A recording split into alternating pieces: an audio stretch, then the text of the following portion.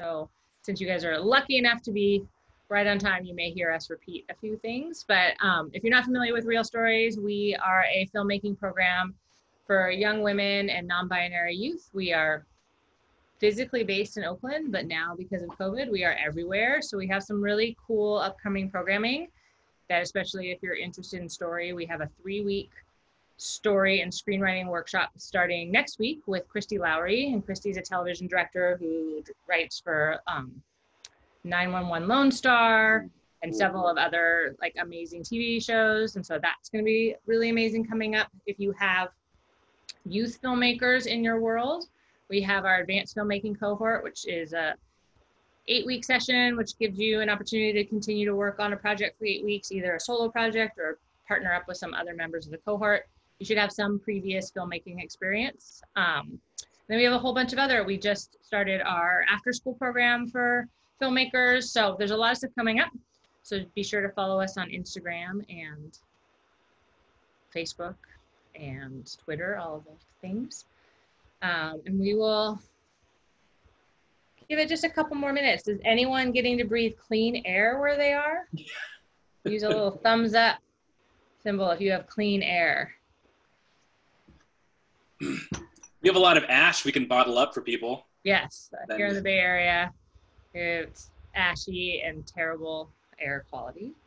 Also, Alexandra, Allie, we have a little survey, right? That we're gonna be, so if at some point, we are a very small organization, so we would love to find out how you found out about this program. So if you could just do us a favor, we will put a survey in the chat. I think it's 3 questions, 2 questions, 1 question, 3 questions. Won't take you very long, but it'd be super helpful for us.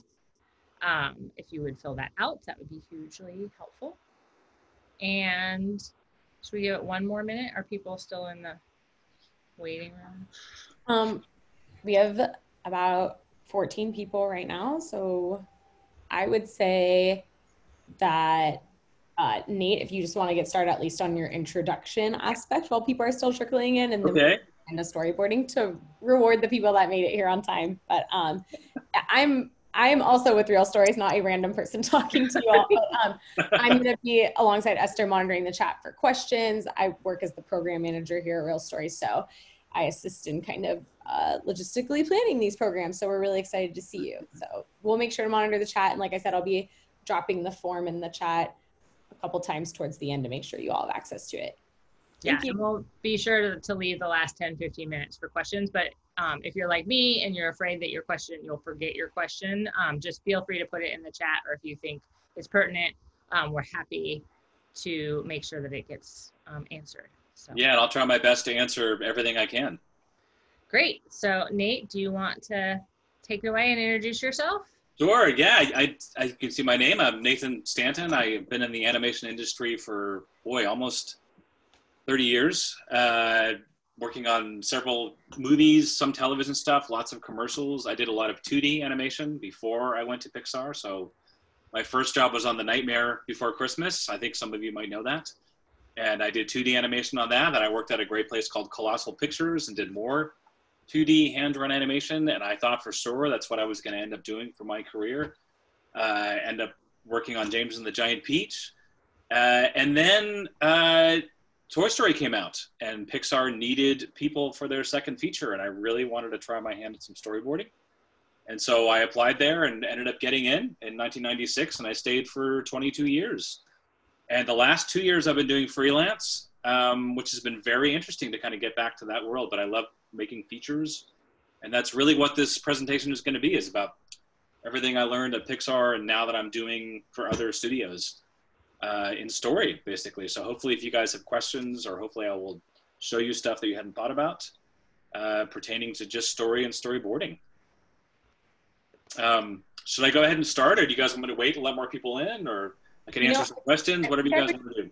I think I would go for it, Nate, because I think a few people are going to actually get the recording after because they're coming in late for a meeting. Okay. I say jump right in because this is all right, cool. Yeah, so we were having some keynote issues, so hopefully everything will go smoothly on my end. So I'm going to share my screen here, and I'm going to get to my presentation. Let's see, is it going to open? Yes. Okay. All right. Woo! It's working. Okay, so as I said, I was at Pixar from 1996 to 2018, and I was primarily storyboarding on at least 14, if not 15 films. And I was head of story on 2 different projects when I was there. So let's kind of just show you. These are many of the movies I worked on. I started on A Bug's Life and then ended up kind of going in chronological order. I worked on Toy Story 2, Monsters Incorporated, where I met my lovely wife, Esther.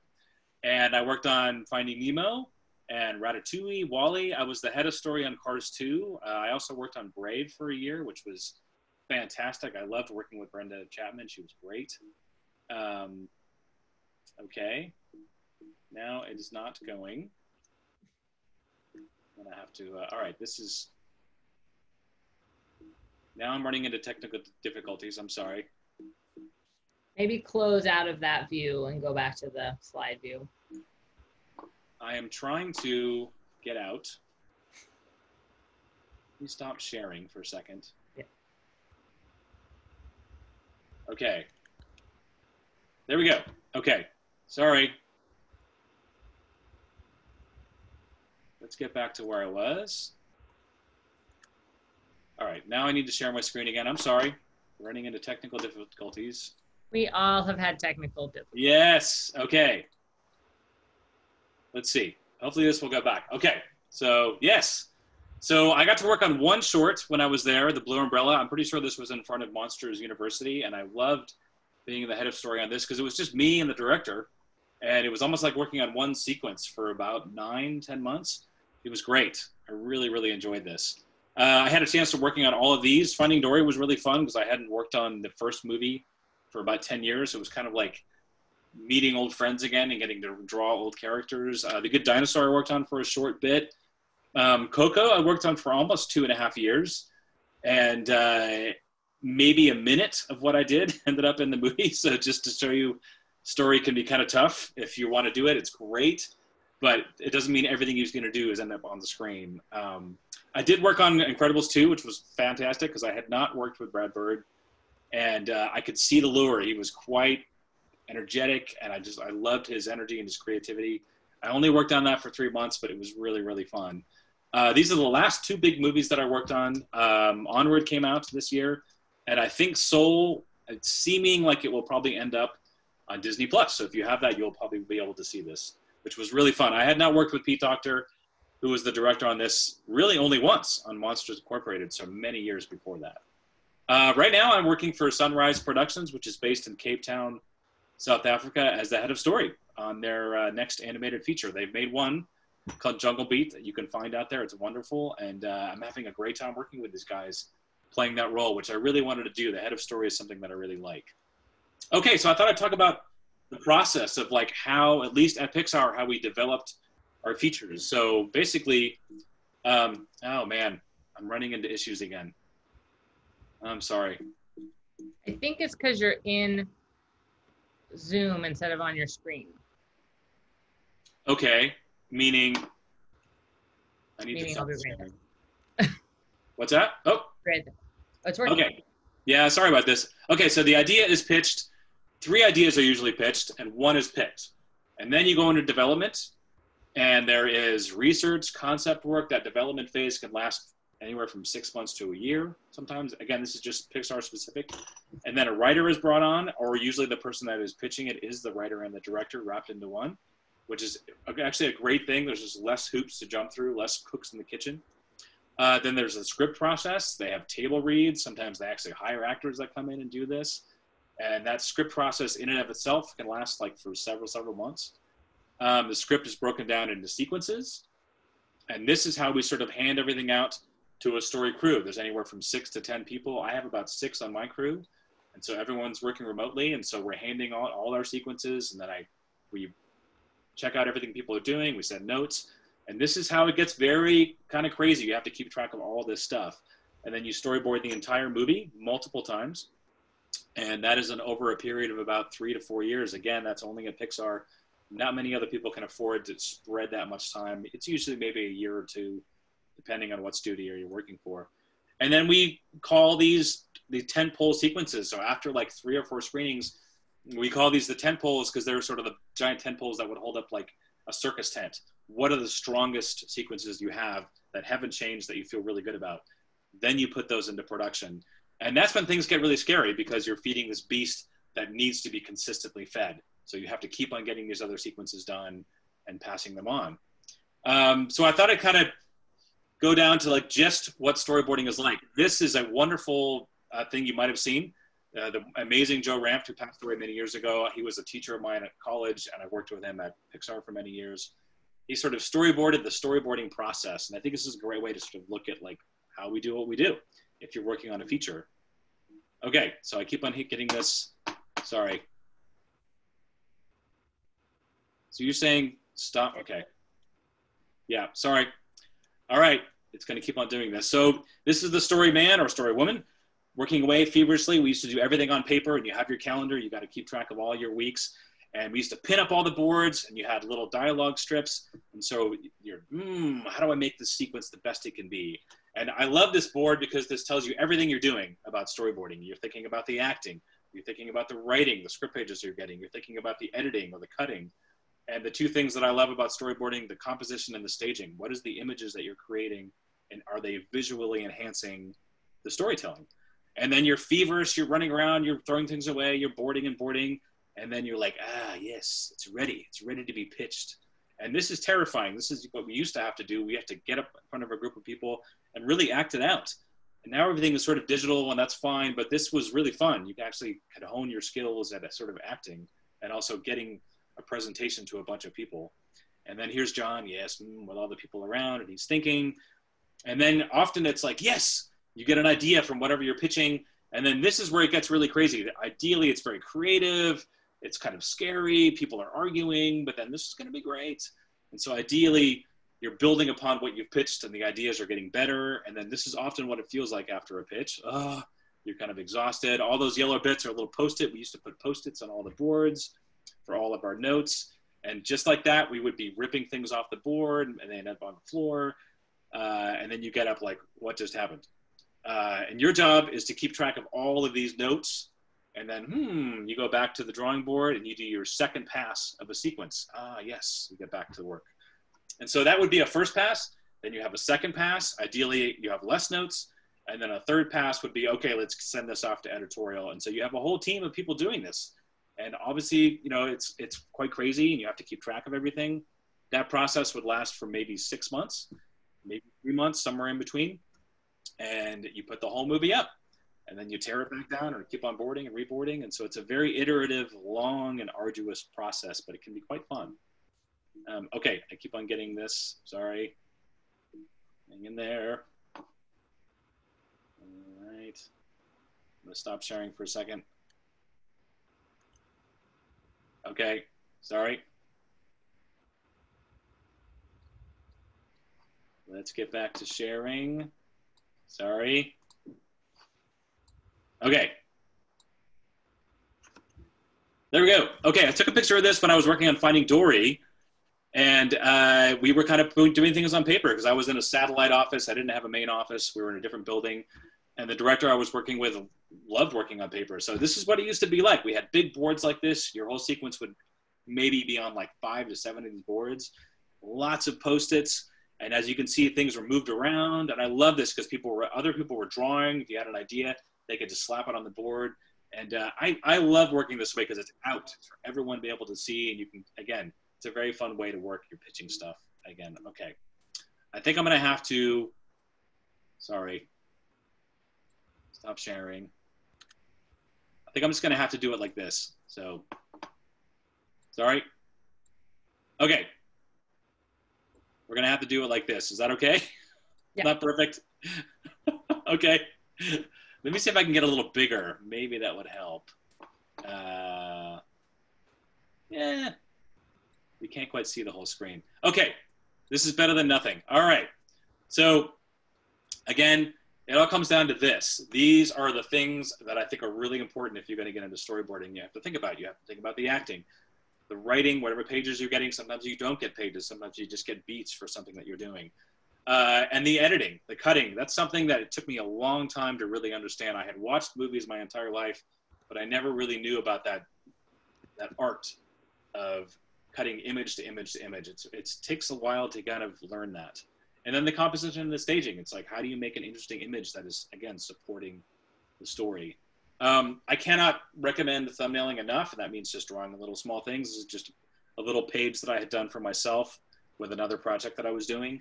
Why I like this is because you work rough. You're not getting lost trying to create some beautiful image when you don't even know what the sequence is or what the movie is. You're still trying to find it. You can test out your ideas. I love that, because you should be testing out. You should be trying different things and trying different compositions, different staging ideas. And then it comes down to shot flow. Are your images flowing like they should be? And by that, I mean, can you cut from a wide to a close-up to a two-shot? Like, you're going to learn all this as you're doing it. I'm sure many of you are. Then you're focusing on your camera work. And by that, I mean staging, composition, editing, all those things. You're thinking of, like, what is the right, where should my camera be when I'm telling the story? What does the director want? Sometimes I'll give you notes. I also, like, someone had mentioned this when I worked at Pixar, drawing your way to a solution. And again, when you're thumbnailing and doing little drawings, you're going to do a lot of them. And if you can't figure out a way to start a sequence that you're on, you can often just find it as you're doing your thumbnails and realize, oh, wait a minute, this is how I should start my sequence. And you haven't wasted hours or days or even weeks doing, like, much larger images. And then this is the last but not least, really important. I procrastinate a lot still after many years. And so I found, oh, if I do a sequence like this in thumbnails, I can get a whole pass done much quicker. And then I would go to the Xerox machine and I would blow it up, and then I'd pin everything up and it would look like I had done a lot more. But most importantly is showing up to the director with a whole pass in the sequence. You don't want to show up with just half a pass, and that doesn't fly, and it's not really good. You want to have thought out the whole thing from start to finish. Even if it's rough, it's really important that you're showing the whole thing. So again, thumbnails really help with that. I'm going to show you guys.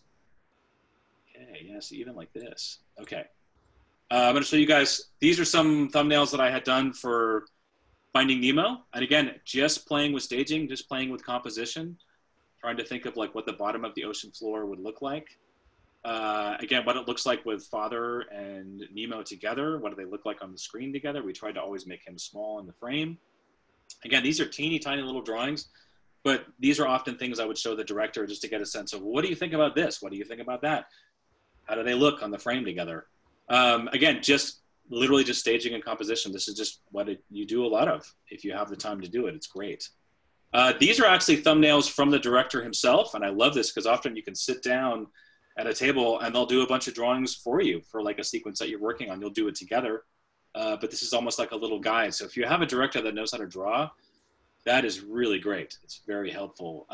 One of my favorite directors, Ridley Scott, he went to art school and he does his own boards. He'll do lots of these little thumbnails, and then he has other people that are doing the boarding, but he'll do pages of this and give it to them to work from. I love that. So again, this is sort of like a guide. It's like a blueprint for the sequence that I was working on. So I saved these because I think they're great. They're really, and these are teeny tiny little drawings.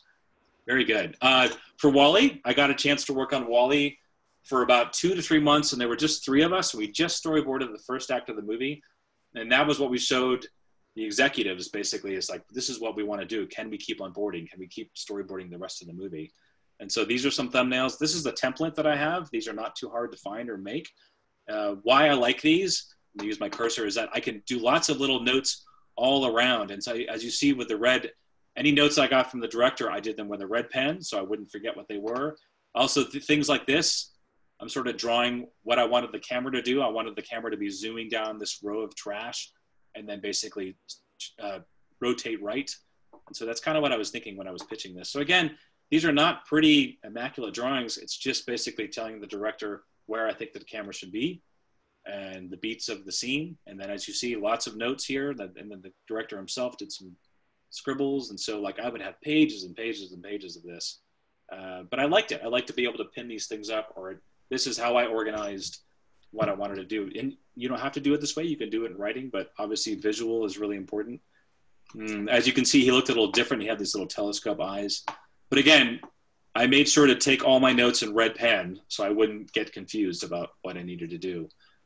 So yeah, again, these templates are great. I find them to be, I just print a bunch out, do my drawings.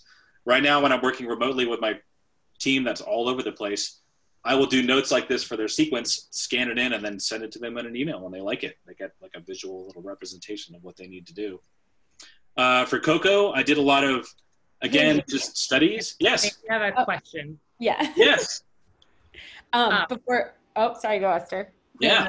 Okay. So no, just before you moved on, I see you were about to move on to your next portion. So Yeah. there's a really good question that says, when you're doing these pitches on paper and you have shots with repeat backgrounds, do you Xerox them?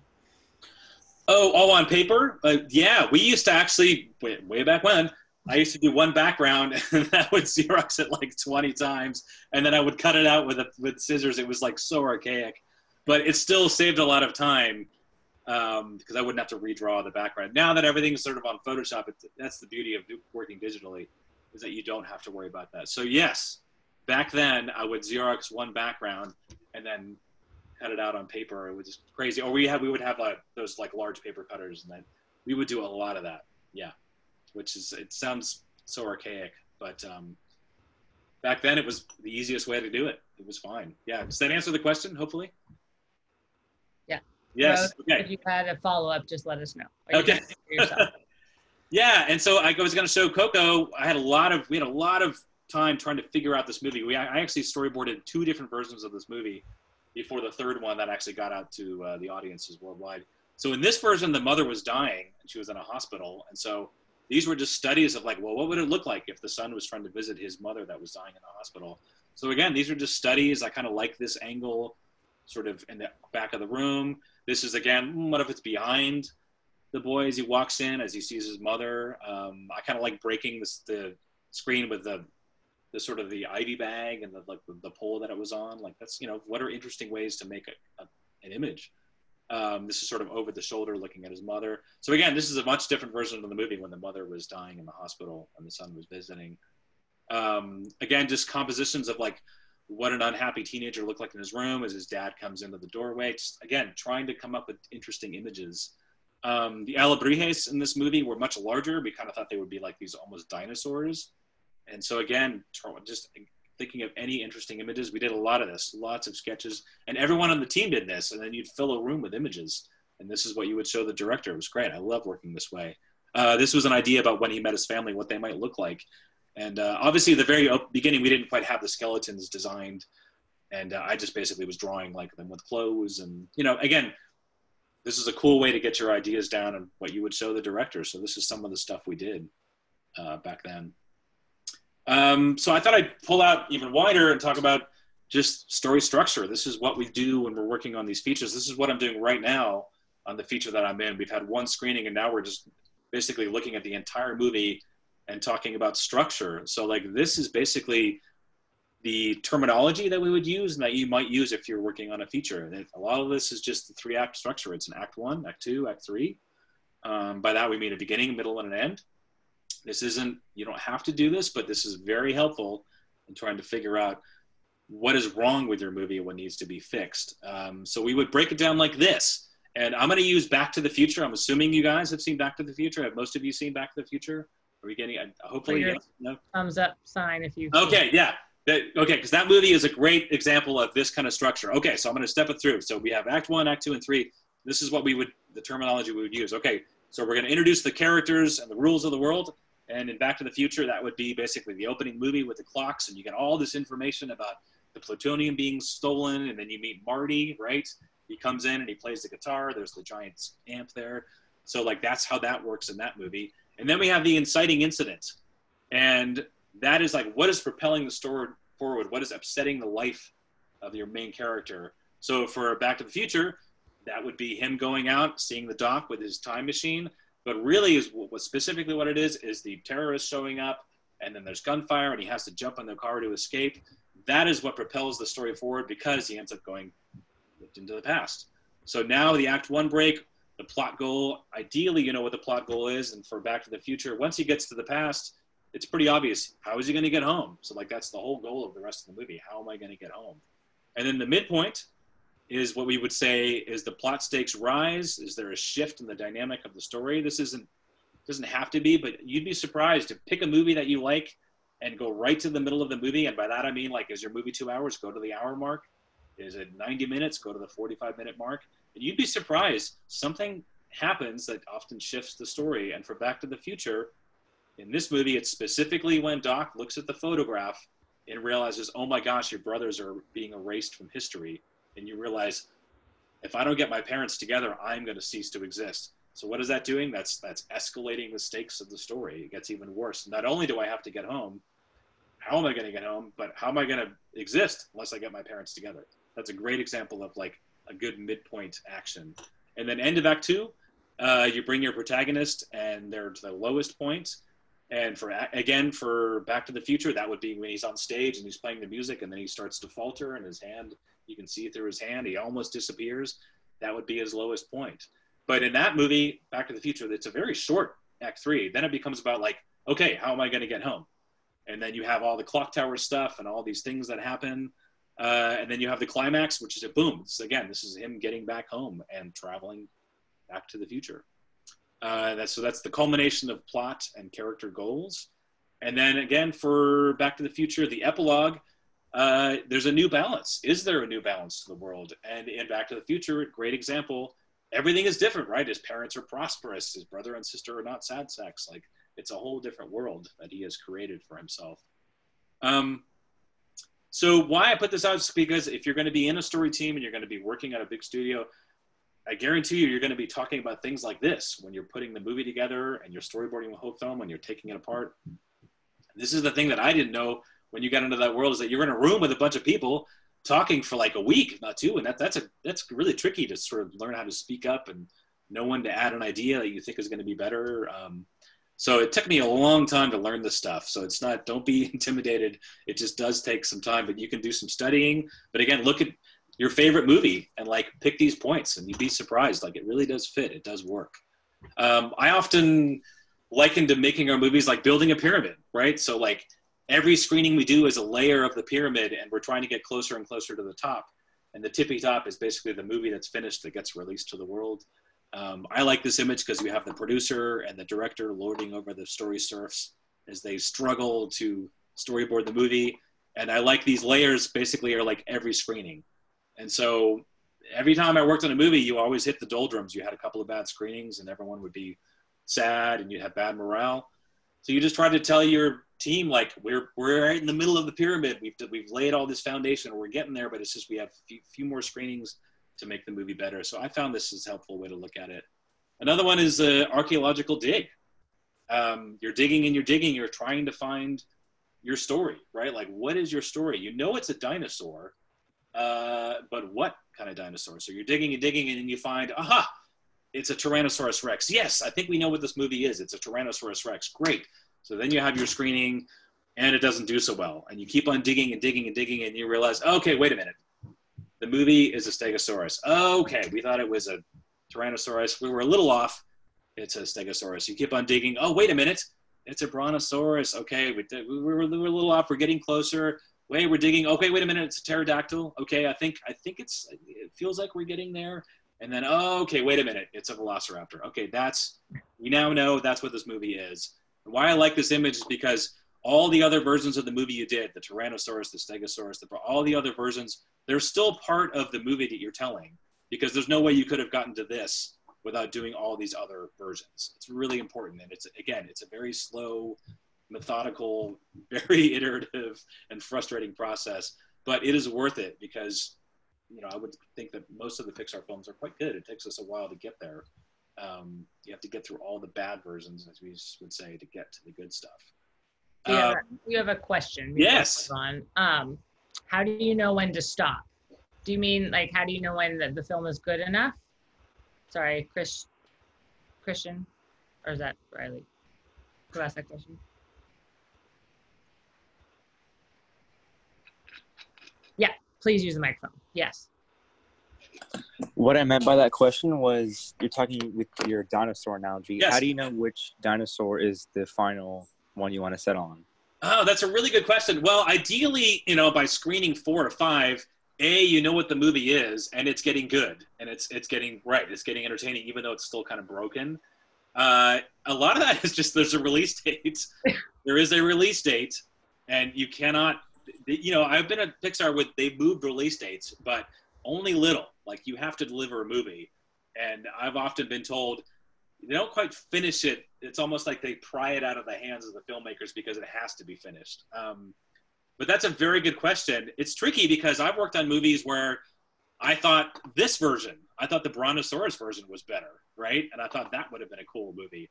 But again, it all comes down to having a strong director who has leadership skills and a studio that backs them, right? You don't want to have a studio and a director fighting each other. I have experienced that, and it is not pleasant. And what happens is the director gets replaced.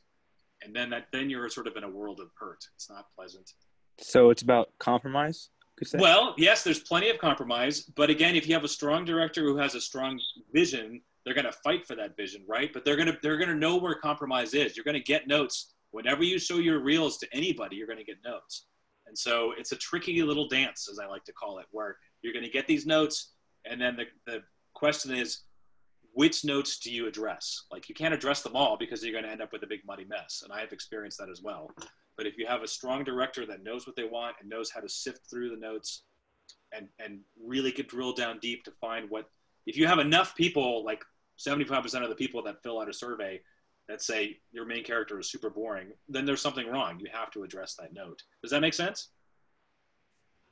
Yeah, that makes sense. Okay, yeah, it's believe me, it's a crazy ride that you go on. I see my wife like, yes, it's crazy. But ideally, by the end, you do have a good version of a movie that you feel strongly about. For me, it's tricky. Like on Coco, the very first version, I love that version, and I thought we could have told that one and done well with it. But the version that's in the theaters is wonderful. So you have to have a lot of faith and a lot of trust in the system and the studio you're working for and the director you're working for. It takes a lot of leadership to steer that ship. And it's almost like a general in an army, because by the time the movie gets to be in production, there's almost 200 people that they're sort of managing. It's a lot. Yeah. I hope that answers your question. And then it did. Thank you. Okay. And then there's one other before you move on. What's a Pixar film? Sorry, the chat went away. What's a Pixar example that had a lot of changes to the end of the story? I'd say all of them. Every single one. There's not one movie I worked on where it was, I mean, the only one that comes close to that is WALL-E, because the director took his development time and he was like, I know what I want to do. I'm going to take 3 storyboard people. I was lucky to be one of them. And we're going to storyboard just the first act. That's basically meeting WALL-E all the way to the point where he grabs onto the rocket ship as it takes off. That first act really didn't change that much. But we storyboarded that whole movie, and it wasn't people they found in space, it was aliens. It's an entirely different movie, and I love that version. We called that the Spartacus version of WALL-E, because WALL-E incited a robot rebellion, and it got really crazy and kooky and strange. And then after that screening, someone said, hey, what if it's people? What if it's all the people that left Earth? And we were like, why didn't we think of that in the first place? And so that's what the movie became. But every movie, Nemo, I think we storyboarded that movie and we had a good skeletal structure. That still changed a lot. But I mean, I guess to make a long story short, like, they all change. Not one of the movies when you first board it is going to be what is going to be the end. But again, that's just the Pixar process. Like, you talk to someone at like Sony or DreamWorks or Blue Sky, you may get a very different answer. They're just willing at Pixar to sort of like veer and try different things. And Pete Docter is an example of someone. It takes him forever to find his movie, but he makes amazing movies. But as a story guy, that can be an incredibly frustrating experience, but quite rewarding if you make it to the end. Hey, Nate, just one more question. Yes. I have a question about deadlines and any tips that you could give creators on keeping up with them, like release dates and such. Yeah, well, that's kind of why I brought up thumbnails. If it's storyboarding, like, I love thumbnailing because you can hit those deadlines. Because I would procrastinate, and I still do. It's like an art form for me. But like thumbnailing, I realized, okay, I can get a lot of work done in a day when I had 4 days to do it. But again, you can't ignore them, because if you do that, you're not going to last long at a job. It's like just keeping up. It's just like homework. You got to do a little bit every day and keep up and make your goals, know what you're doing, because time goes by much quicker than you think it does. It's trickier, I think, for animation and other things that you would be doing. Art department's a little more amoeba-like in terms of what you're being asked to do.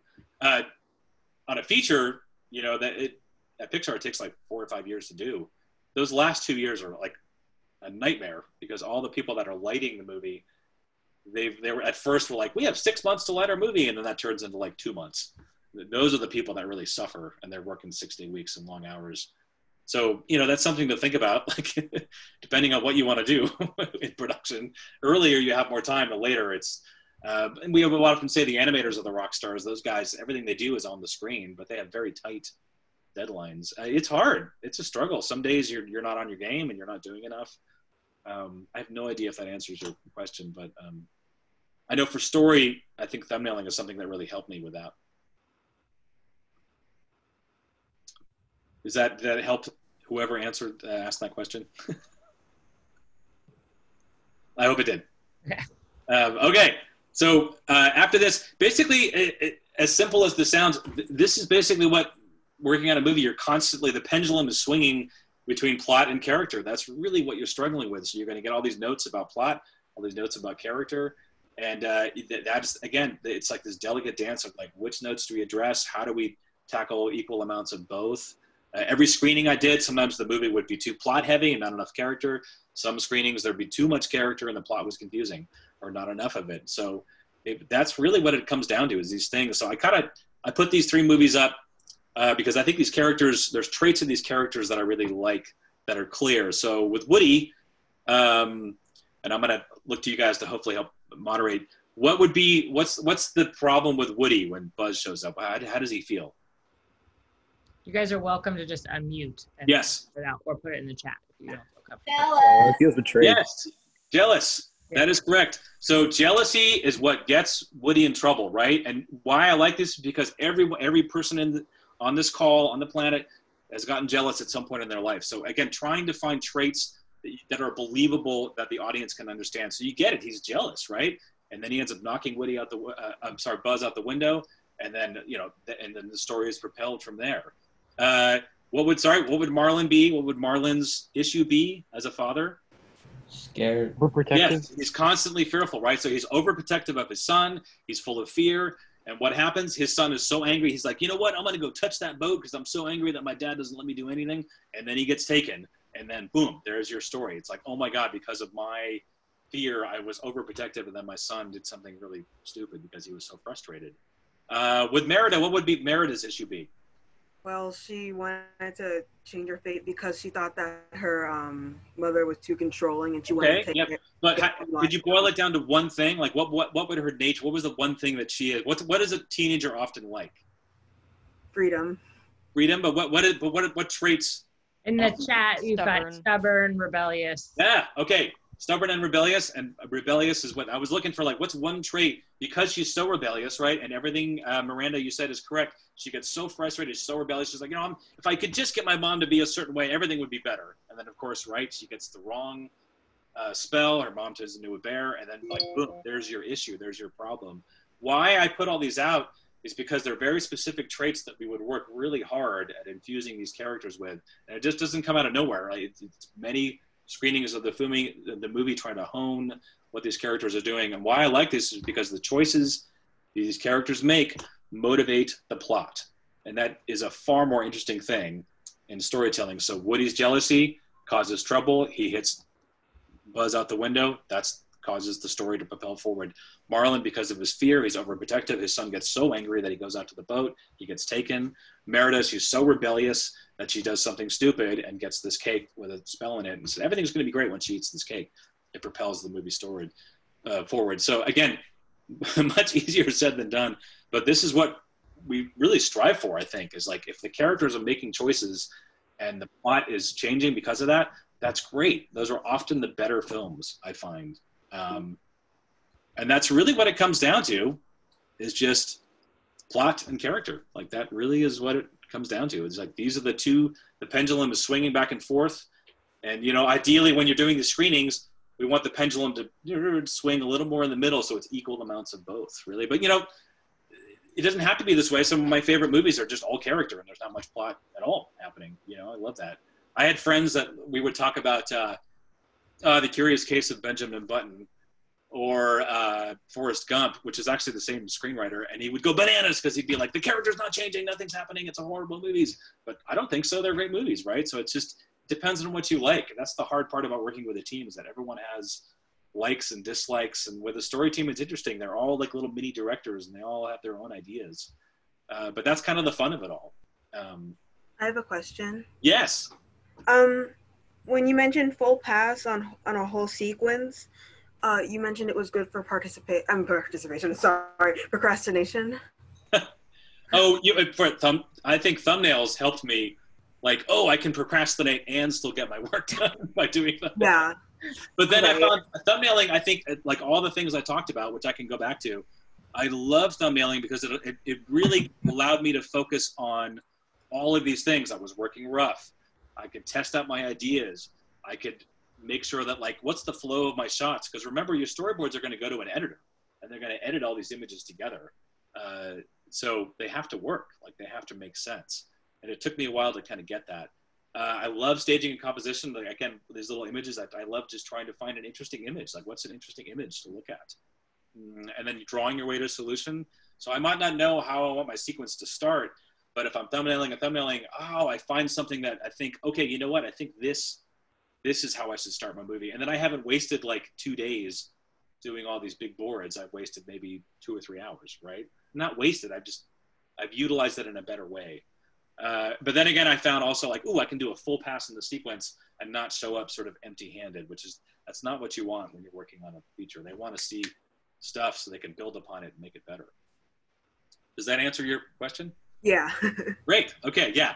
And again, it took me a while to do this. Like I came from a 2D animation background, so I was using pencil and drawing these beautiful drawings, and then the guy I was working with would be like, stop it, like take a pen and learn how to draw with pen. And pen is great because everyone has their thing they like to work with, but it really loosened me up.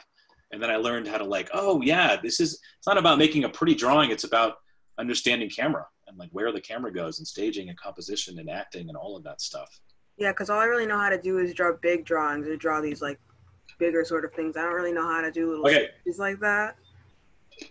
All you got to do is do it. And the more you do it, the better you'll get at it. You know what I recommend, because there's some right here, is go to the store and get some index cards. These are great. You know why? Because it forces you to draw small, and then you can do a bunch of these things, and then you can kind of lay them out on a table, and you can move them around, because that's basically what you're going to do when you're storyboarding, especially if you're going to show them to someone. You can put them on a table, take a picture with your iPhone, and go, I think I like this. And then you can move them around, take another picture, like try different versions of your images. And like, that's a really fun, that's often, I have friends that teach story, and that's often what they do with their students. Like, you can only tell this scene in like 20 images. And so it's like forcing you to like, how can I tell as much as I can with just one image, right? That's often what you're trying to do. But I totally recommend this because they're small, and just find a nice pen that you like to work with. Pencil is fine too, but it's not about making pretty images. It's about making images that make sense and help the story, right? Does that make sense? Yeah. And studying, the other thing I would recommend more than anything is studying film. If you want to get into movie making, you kind of have to know your movies. You have to know like why do scenes work and why do scenes don't work. So like, again, pick a movie that you like, pick your favorite scene, and actually step through, like look at every single shot. That's the wonderful thing about Macs. If you have a DVD player, there's a thing, every Mac usually has a thing called VLC, and it allows you to grab images. And so that's what I did. One of the things I learned, this was a tremendous thing for me when I worked on Finding Nemo. I worked on the jellyfish sequence when Dory gets hurt, right? And the father's grabbing Dory, and it's like, oh my God, the jellyfish are closing in, and how do I get out of here? And he sees a small opening, and then he races to get her out. I really struggled with that. I really had a hard time figuring out camera and where they were going, and like keeping track of father and Dory and the opening. So I had remembered there was a scene in Independence Day where the two guys end up in the alien ship, and they drop a bomb, and then they have to escape. And there's a door, that same thing. It's like closing and closing. And so I watched that scene, and I literally stepped through every shot. Like, how many times did they cut to Jeff Goldblum? How many times did they cut to Will Smith? How many times did they cut to the door closing? What is the image like? Are you getting, and sure enough, as I suspected, every time you cut to the door, you're getting closer and closer and closer. And every time you cut to them, you're getting tighter and tighter. And then you cut out wide to see them being chased. That was huge for me. That was tremendous. It absolutely helped me shift and understand like how I should do that scene. So I cannot recommend enough really like looking at movies and then watching movies that you normally wouldn't watch. It's always important, you know, get out of your comfort zone. But again, pay attention to the scenes. Like, how are they constructed? Because that is what you're going to have to do as a story person. You're going to get anywhere from like a 2 to a 8-page sequence, and it's your job to like visualize the whole thing and give the director a blueprint so they can actually send it to the editor and figure out their film. Yeah, I never really thought about how much you guys had to do. It's like, oh my goodness. Yes. So well, I had, when I went to visit Pixar, I saw the storyboards for Toy Story, and I was like, yeah, that looks pretty easy. I could draw that, right? Like, but that's like 20% of the job. Like, the rest is all this other stuff, is like understanding how to visualize script pages, how to understand your shots that are strung together, because it's your job to give all that to the editor, and then they're going to give it back to you with all these notes. So you have to be very organized. At the height of like working on a movie, you're often working on 3 sequences. So I'm like thumbnailing one. I have one that's like finished being boarding, about to be sent to the editor. And then I have another one that's in editorial and there's notes coming back to me. So like I would be spinning like 3 plates, not all the time, but at times you would be, and you realize like, oh boy, like if I'm not organized, you can get lost pretty quickly. But yeah, there's a lot, but that's the fun. Like that's the part. It took me about 3 movies, I think, until finally when I got to Nemo, I think I felt like, okay, now I know like how to do this. Obviously I was still learning, but I wasn't terrified of showing stuff. And it wasn't until I did my first sequence on Bug's Life and I saw it edited and I realized, oh God, this thing is horrible. Like I didn't realize what I was doing at all. Like it just took me a while to get there. I can't recommend enough is, man, you guys are so lucky with the DVDs.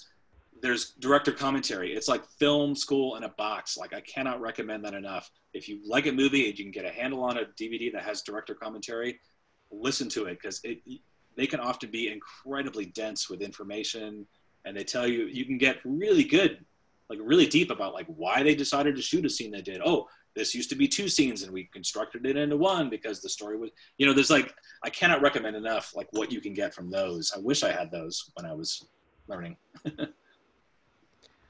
There are a couple other questions in the chat, and you guys, I know Nate, you have a couple other things to show, but feel free to throw some questions in there as well. One was, did you work on the canceled Pixar movie Newt? No, I did not, but I had friends that worked on it. I would hear their painful lamentations weekly working on it. But you know what they went through, I went through on other movies. The movies I worked on didn't get shelved. For some reason, they just got to a point in that movie where they just realized, you know what, this isn't worth doing, which is rare. That's the only time they've ever done that. But I have worked on movies like Coco, for example. I worked on one version of that movie. We pitched it and they were like, I don't think we really want to make this. And then their director was like, well, can I try this version? And we did. So like, but I did not work on that, no. And then Rose had asked about working in Sharpie. In Sharpie pen? Yeah.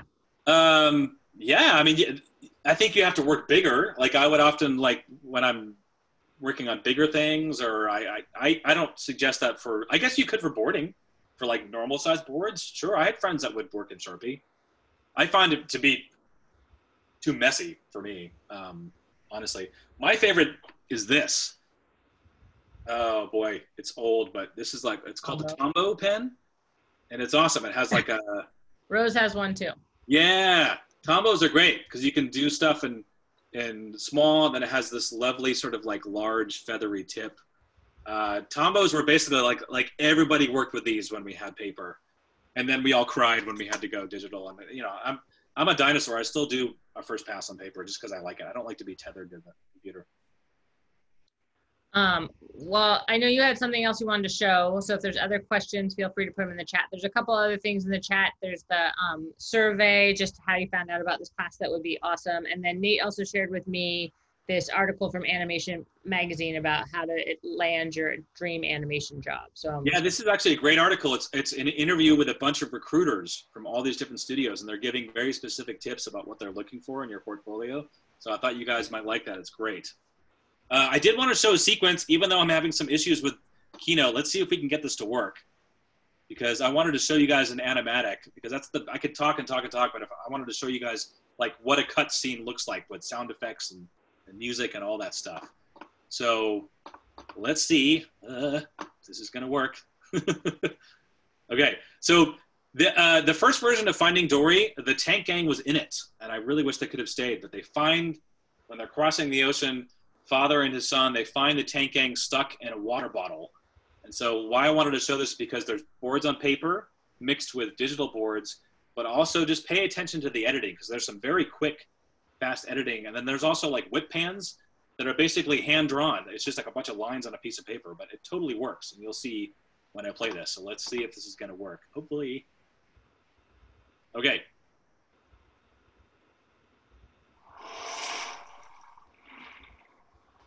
So is she a member of your family, Miss Dory? You know what? She sounds like a keeper. You get us out of here, and we'll help you find her. But how are we going to get out of here? Well, actually, I've been thinking about that, and I have an idea. I've got it. Well, okay, there's always your way. Jacques, distance from here to that wall. It is 20 meters. Bubbles, weight of the container. 24 tons. Peach, angle of the container. 74 degrees. Okay, hear me out, Lips. Lips? Did you just call me Lips? Did he just call me? There's a strap securing the shelf of water bottles to this container. It's the only thing stopping us from sliding out that door. Now, you see that box of green bottles? You're going to grab the bottle top. We'll hit that ratchet, sliding the rack to the other end of the container. The doors are going to burst open, showing off every bottle top. The bottles will float up, and we're free. Oh, that's insane. Hey, Lips, rule number 1 of 10 Club? Never question Gil. Well, I am questioning him. I have several questions, and please stop calling me Lips. Dad, let's just do it. Gil's not like you. He knows what he's doing. Good idea, son. In fact, I think this Gil is a little crazy. Why are they calling me Lips? Do I have big lips? Is it that I talk too much? Because I'm really not one of them.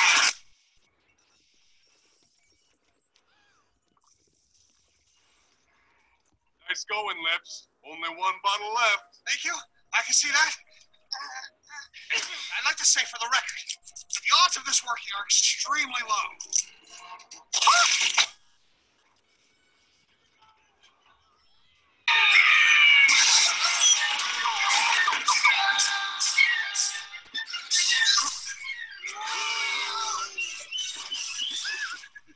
Whoa, you okay, Dad? What happened? It's all dark. It's all dark. I can't see. Oh, okay, Peach, what's her bearing? 150 degrees westward of the prime meridian. Jack, you got that? Wait. What are you doing? What is it doing? This bridge travels west from the Port of Shanghai, third Wednesday of every month. Perfect. That means the tanker going our way should be arriving right about... Whoa, did you see that?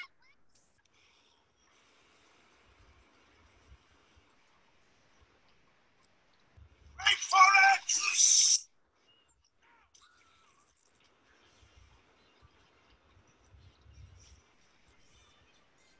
Still don't understand what we're doing. Peach and Jack know what to do. As we speak.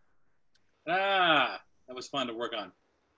So as you saw, the boards they're edited quite rapidly, but there's like cross dissolves, there's whip pans, there's rack focuses. So we do everything we can to make it look like the real thing, even though they're very rough drawings. Hopefully you enjoyed that. Are there any other questions?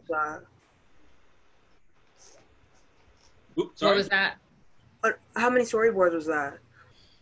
Oh boy, in that, I would say anywhere from 500 to 1,000, maybe, you know, somewhere in that territory.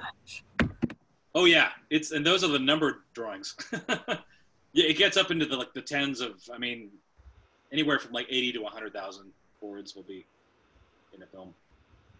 It's nuts, yeah, but it's great.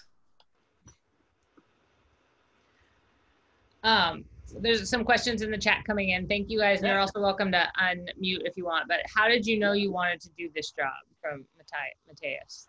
Oh, yeah, that's a really good question. Well, I mean, I had been drawing ever since I was a little kid, and thought I would do comic books. I was kind of veering in that direction. I was not the best of students, but I knew if I could find something with drawing that I would be really happy.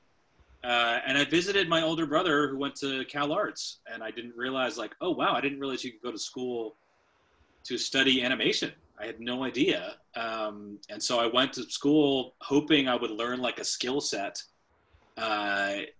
to ideally do something with that in life. And one thing about CalArts, which is great, is that you made a short film every year. And so you learned everything about it. You learned about layout, you learned about animation, storyboarding, character design, all that stuff, right? And so ideally by those end of the 2 to 4 years, you had an idea of what maybe you were good at, what you wanted to do. I just happened to get lucky when I got out of school and moved to San Francisco. I had a friend working on The Nightmare Before Christmas, and he needed an assistant 2D animator. And so I was psyched. I got that job. And like anything, once you get your foot in the door, it opens up other doors. And so again, I thought I was going to do 2D animation. I didn't really think story was my thing.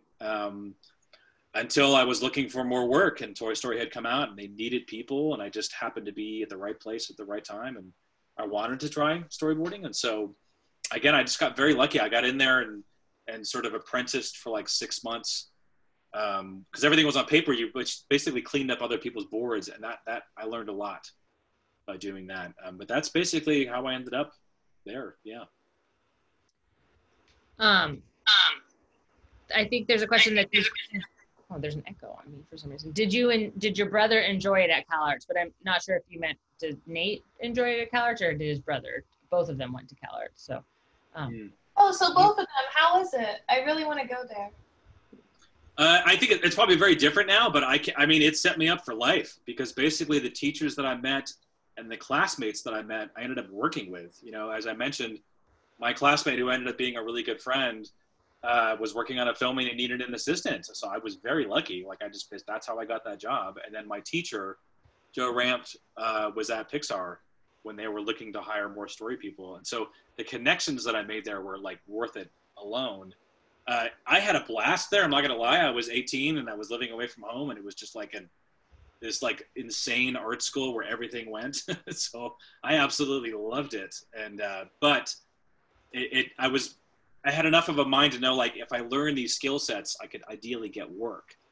And I worked with my older brother on several. We worked on Finding Nemo, Finding Dory, Wall-E, Bug's Life. We worked on several movies together. We worked very well together. Yeah.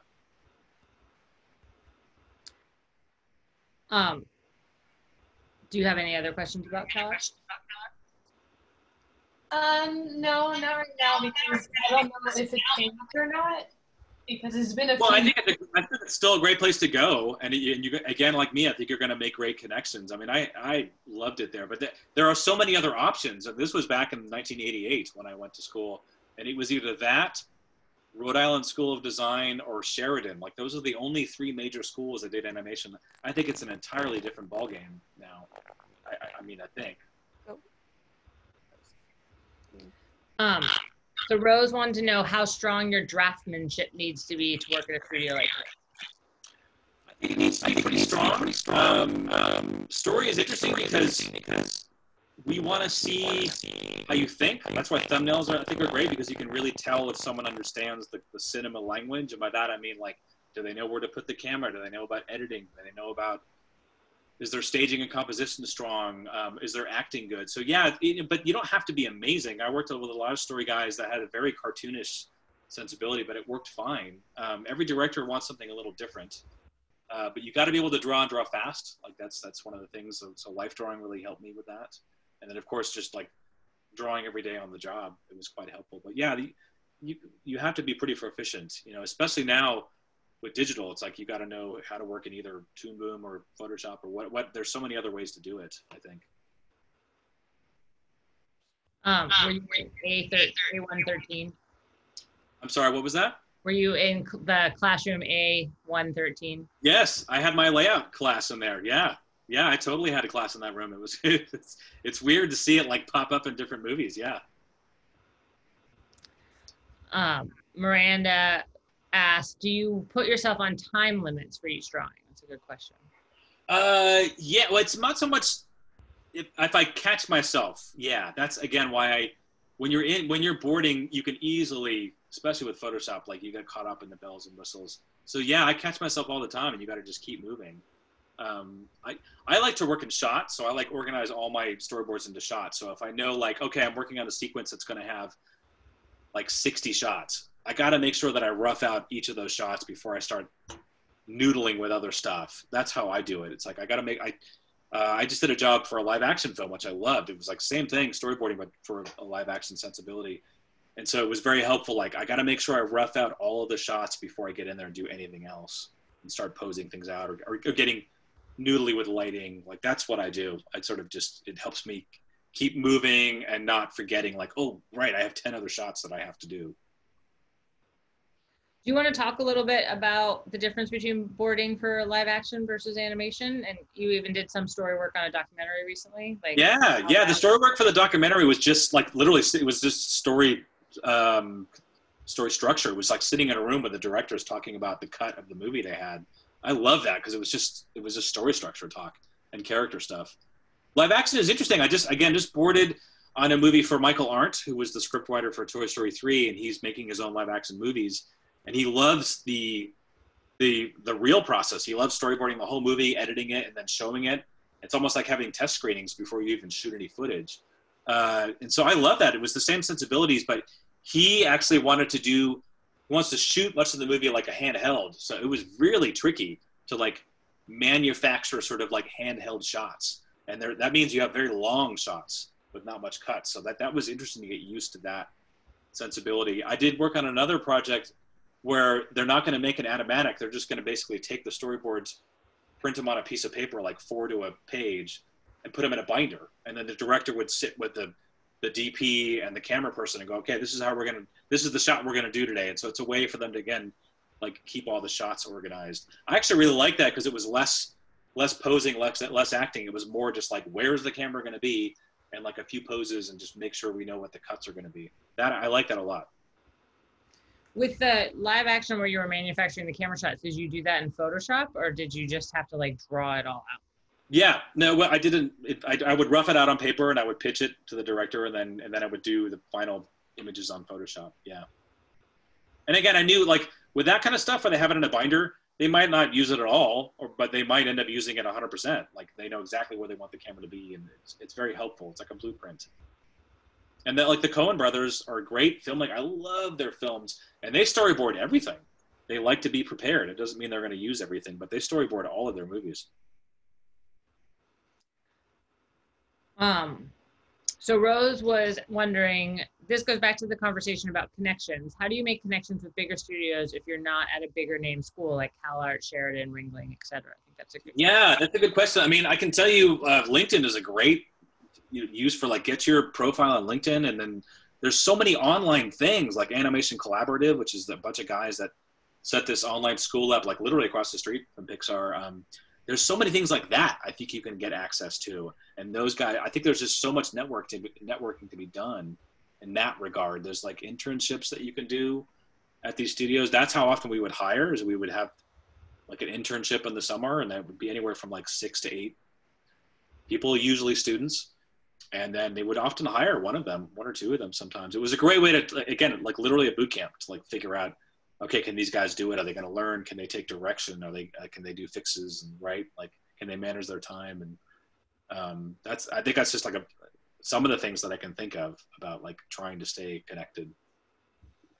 Yeah, I would add also, just as since this is something that Real Stories does a lot, there are a lot of great just sort of online networks, women in animation, women in film. The women in film in the Bay Area is not as active as like the LA women in film, but I think there's always opportunities to really, be in room with other filmmakers and find out, who's working and especially right now with the industry being sort of really hampered by COVID, the only thing that is working is animation. So there's a lot of work to be had. And I think to Nate's point about being a great drafts person, I think that's really important. But, I was the story manager at Pixar and the art department manager. It's also, can you do work well with others? I think that's like a really big piece of it, and because it's a very collaborative activity. Yeah, because and she makes a great point. I saw some guys come in on the movie, and I'd be like, oh man, it's time to pack up. Like, there's no way I can compete with this, because they were such good draftsmen, but they didn't take direction and they didn't work well in a room. And those are the people that didn't last long. It's very tricky. There's also ASIFA. ASIFA is a great organization. If you become a member, it's not that expensive. They have a lot of networking in that organization. It's really good. Well, and even with like ASIFA and some of those, they have student memberships, or if you just ask them just say I need a scholarship, they will certainly, and then Rose, being on the East Coast, there's a lot of, feel free to email us. There's a lot of we work with a lot of folks in New York and on the East Coast as well. So we're happy to connect you with some folks there as well. Are there other questions? I'm sure we can add some more in there. Alexandria, do you want to just unmute? Because that's a lot of words. I can't read them. Yeah, that was a lot of words in the chat, but everyone was, I didn't want to interrupt the flow of the combo. But, I haven't worked specifically in film, but I've worked for 10 years as a journalist and also been working with Real Stories, where we've, we're a small but mighty team, and we've gotten some incredible filmmakers to come and actually lead classes for us and such. And literally how I've done that when we maybe don't have the right connections to these people, or they're newer filmmakers that have made a big splash and we want to team up with them, or we want to just have a chat with them.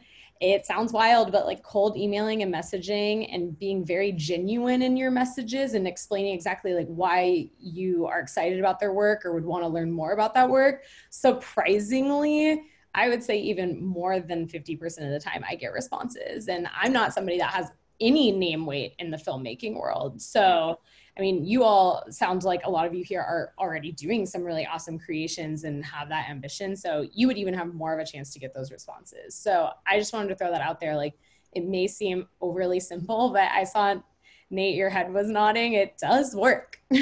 Yeah, I actually met one of my favorite filmmakers. I love horror movies, and I saw this insane trailer, and I found his website and I emailed him, and I was shocked. He wrote back, we traded emails, and I actually got him to come to Pixar and show the movie. It was just like, man, I'm so glad I sent that email. Like, you never know.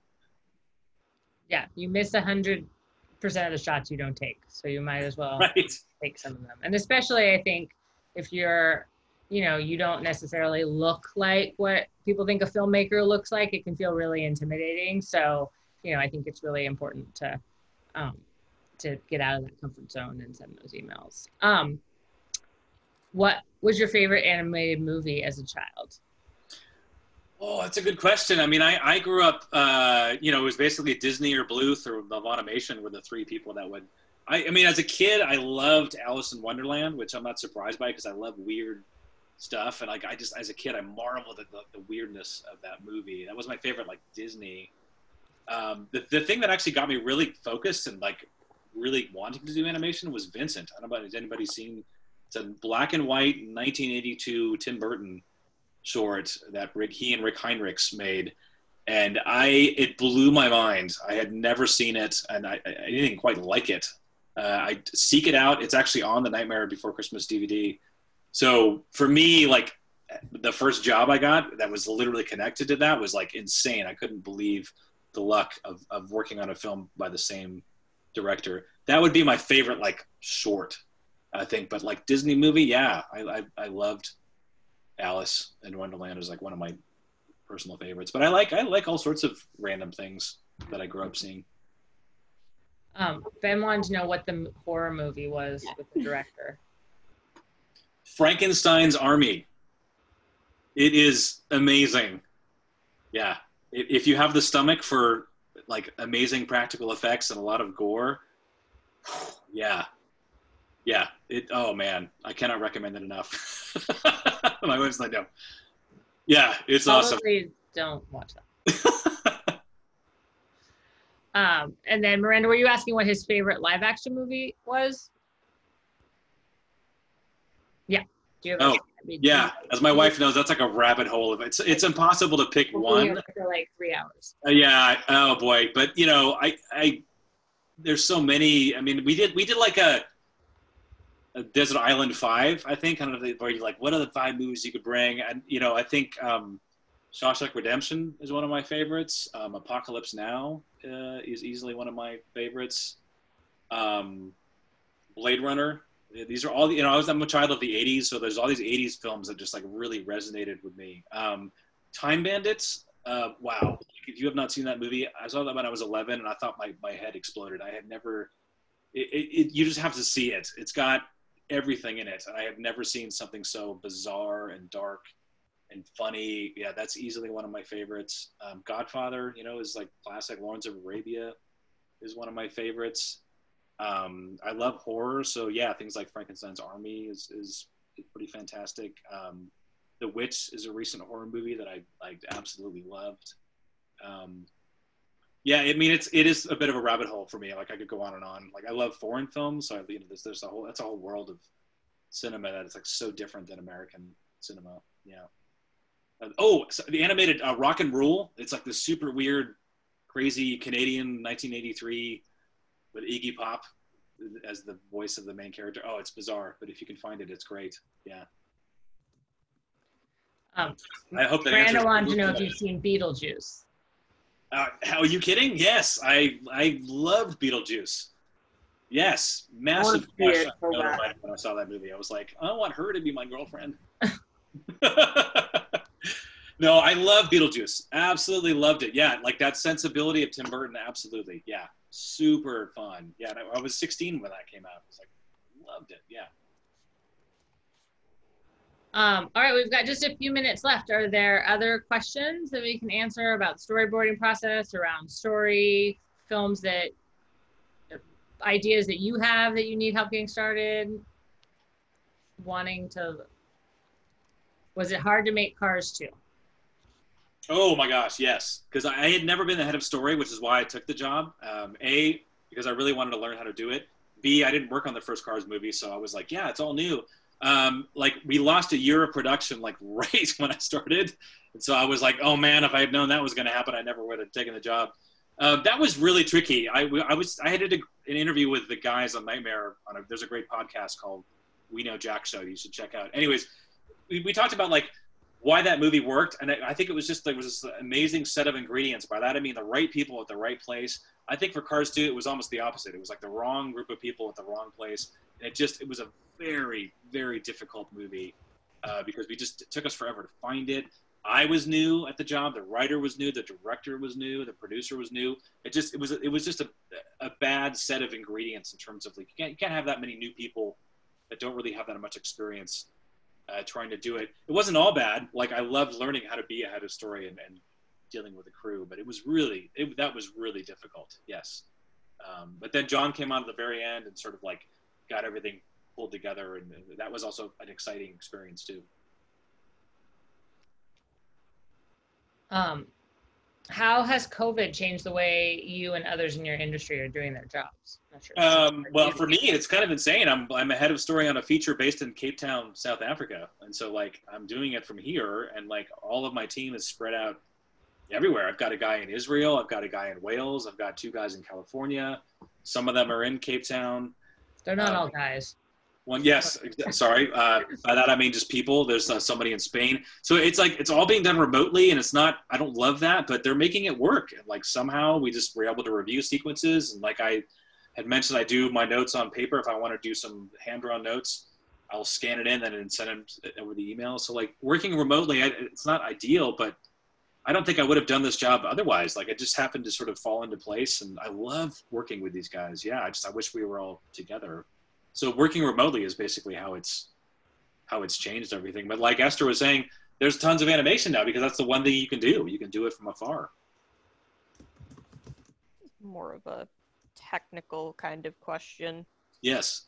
So like say you're doing an action shot and you want to do something where the camera orbits. Like I know you can move camera Z-axis when you like with truck outs and stuff. Yeah. I know that there are always those really cool shots where the camera's almost like moving on one of those orbit kind of things. Yeah, you mean where you're like rotating around a character? Is that what you're asking? Yeah, kind of like the scene with Elastigirl in the second Incredibles movie when she's standing up in the city. Okay. Yeah, are you asking how do you do that on the boards? Or like how do you execute that kind of stuff? You have to hand draw it. That's like I do not like doing hand drawn camera moves, but you kind of have to. So it's just labor intensive. That's where like learning, like knowing how to draft, be a good draftsperson is really handy because you're like rotating a camera around. A lot of what they'll use is After Effects. After Effects is a great program where you can do all your poses and backgrounds and whatever, and then like we would basically give them to an After Effects person, and then they would execute that camera move. So I know for Brad Bird, he used a lot of After Effects in his reels. Because he didn't want to have to figure out the movie once he got into layout. Like, he wanted to know exactly what the camera was doing. But it's very labor and time intensive just to do it. I don't know if that answers your question, but So so to quickly clarify that, like, you hand draw the backgrounds as well as the characters both yes. turning. Yeah. That's why After Effects is nice, is you can just give one background and then, like, they're moving the camera around, like making it look sort of three-dimensional. But again, that's why it's so labor intensive. Like, I never liked, I can do a whip pan, or I can do a pan, or even a camera rotate, but you have to draw everything. So you have to know how to draw perspective and learn how things are moving. And yeah, it just takes forever. Yeah. Is that when you were working on the live theater piece with with Coppola? Yeah, no, that was just basically, that was just giving him interesting staging and composition, interesting shots. So that was weird because they were going to shoot it live. I couldn't do over the shoulders because you would see the other camera. So I had to be, like, very judicious about, like, where the shots were and how they would look. No, more for, like, Coco, like, you know, Lee really liked moving the camera around. And actually for the live action film, because I was doing, like, almost like these handheld shots, it was very labor intensive. I would have to move, like, shift the camera so the background would have to shift. And I mean, you try to do it as rough as you can, but it's got to read. So we have time for just a couple more questions. There's one in the chat, so if anybody also wants to throw their question in, or just let us know if you have a question. But do you still enjoy the new way of animating? Were you ever not sure about continuing after everything moved to digital? I mean, for me, that happened when I was storyboarding, so I just had to learn how to use a Cintiq. So, I mean, I like it. I mean, especially now, because you have to. There's no other way I could do the job from afar. But I miss, nothing replicates this. If you guys can still see the screen. You know, pinning everything up and then pitching and then, like, having a group of people coming up with ideas and sketching them, and, like, you can't replicate that, and I miss it. But I like doing both. I think both are fine. Yeah. The hard part is just not getting lost in the tools. Like Photoshop, there's so many bells and whistles and tools that you can get lost in. But are they really going to help you? Like, are they really going to help with the scene? Are they going to help with create a better story? Probably not, unless you really know exactly what your story is. But by that, I mean, like, it's good to stay rough and because you're constantly shifting the story. But it depends on what the director wants. Sometimes the director wants really refined, like, nice boards. So digital is great because you only have to draw one background and that's it. And then you move everything else around. Great. And then Ben, you had a question. Do you want to just unmute? Yeah, I'm here. Hi. I have a question. Is planes still part of the Cars canon, or is it being phased out of the animated talking vehicle cinematic universe? Because they never quite acknowledged each other. Yeah, that's a good question. I think the people that worked on those movies, you know, John was sort of overseeing everything at that point. So I think, I remember him talking about it. He always felt that planes and cars were sort of living in the same universe. I can only imagine that at some point there was probably going to be some sort of crossover. But now that John is not there, I don't think Cars is, like, super high on the totem pole of things that they want to do. I mean, now that they're streaming, there may be more. I always thought Mater's Tall Tales were a great thing. Like, those little shorts were marvelous. It's a great way to kind of, like, make more of those. I am not at Pixar anymore, so I have no idea, honestly.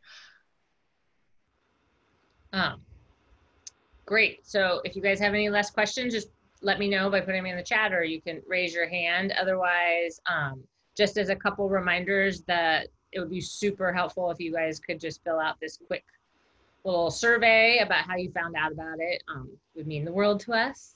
And then if you're really interested in story and screenwriting, I would highly recommend, we do think this will sell out, this 3-week masterclass with Christy Lowry, who's a television writer and has wrote for Lone Star 911, 12 Monkeys, and Absentia. She's really great. It's going to be a fantastic way to dive a little bit more deeply into the screenwriting process, which goes hand in hand with what Nate was talking about, plot and character. Yes. And also just to kind of find out more about the difference between episodic writing and feature film writing. I mean, one of the things Christy did a 1 hour workshop for us this summer, and just in the world of television, the writer is the like top person, and then the director works for the writer, which is very different than in feature film, where the director is sort of the head dictator, if you will. So, is she basically a showrunner? Is that what her role is? She's not the showrunner, okay. but she's the show writer for 911 Lone Star. So I don't know who the showrunner is for that. I think it's like Rob Lowe or something. But she works with Jennifer Lynch, who directs for that. So, but thank you guys so much for coming. You know, Real Stories is a super small nonprofit based here in the Bay Area. All of our programs for youth are sliding scale tuition. So by purchasing a ticket tonight, you help make sure that we can always keep our programs that way, that anyone can afford, that anyone can attend. And even better yet, all of your tickets were doubled because Quest Foundation is matching all of these events right now. So we're really excited. So thank you so much for supporting us and supporting the work here. If you have more questions for Nate, you can email me at esther@real-stories.com. I live with him, so I can track him down and make sure they get answered around especially specific questions for those of you who are considering a career in this, how to get started. I think that article is really great. I took a look at it as well. I think those are just really important ways to figure out how you can kind of get your dream job. So unless there's anything else, I just want to thank you all for attending. This was really awesome. Yeah, thanks. And sorry for the technical difficulties, but hopefully you saw and heard everything okay. We've all had technical difficulties. Thanks for coming. Yeah, and thank you guys all for who joined in on the questions. It makes it so much better if we're not just all like